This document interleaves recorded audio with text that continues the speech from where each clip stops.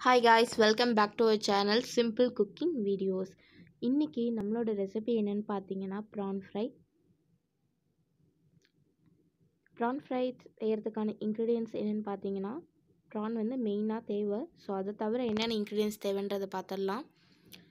Oil வந்து 2 tablespoon, onion 1, tomato 1 வேணும், கருவேப்பிலை கொஞ்சம், குழம்பு மிளகாய்த்தூள் 2 tablespoon எடுத்துக்கோங்க, சால்ட் தேவையான அளவு.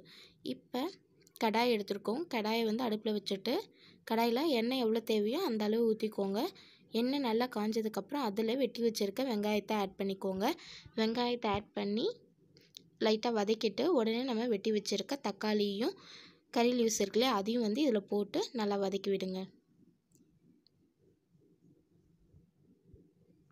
நம்ம வந்து ப்ரான் ஃப்ரை பொறுத்த வரைக்கும் நம்ம எந்த அளவுக்கு வந்து எவ்வளோ குவான்டிட்டி வந்து நம்ம வந்து ஆனியன் டொமேட்டோலாம் போடுறோமோ அந்த அளவுக்கு நம்மளோட டிஷ் வந்து ரொம்ப நல்லா டேஸ்டியாக இருக்கும். ஸோ நீங்கள் இன்னும் வேணாலும் எவ்வளோ வேணாலும் ஆட் பண்ணிக்கலாம். நீங்கள் இப்போ வந்து நம்ம க்ளீன் பண்ணி வச்சுருக்கோம் இல்லையா ப்ரான், அதை வந்து இதில் ஆட் பண்ணிக்கிறேன். ஆட் பண்ணி நல்லா அதையும் சேர்த்து வதக்கி விட போகிறேன்.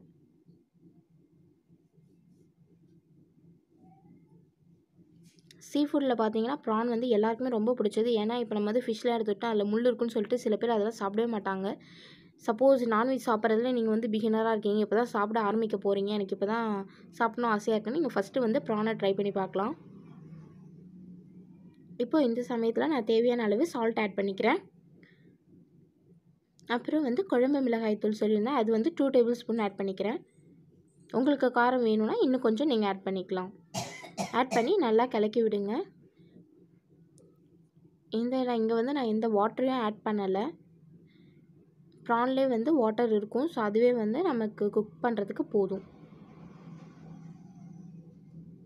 இப்போ பார்த்தீங்களா நம்ம ஊற்றின எண்ணெயெலாம் வந்து தனியாக பிரிஞ்சு வர அளவுக்கு அது வந்து நல்லா குக் ஆகணும். அப்போ தான் வந்து நல்லா வந்து குக் ஆகிருக்குன்னு அர்த்தம். ஓகேவா?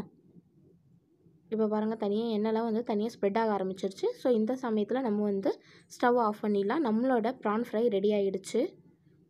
வீட்டில் நீங்கள் இதை ட்ரை பண்ணி பார்த்துட்டு உங்களோட எக்ஸ்பீரியன்ஸை நம்மளோட கமெண்ட் செக்ஷனில் சொல்லுங்கள்.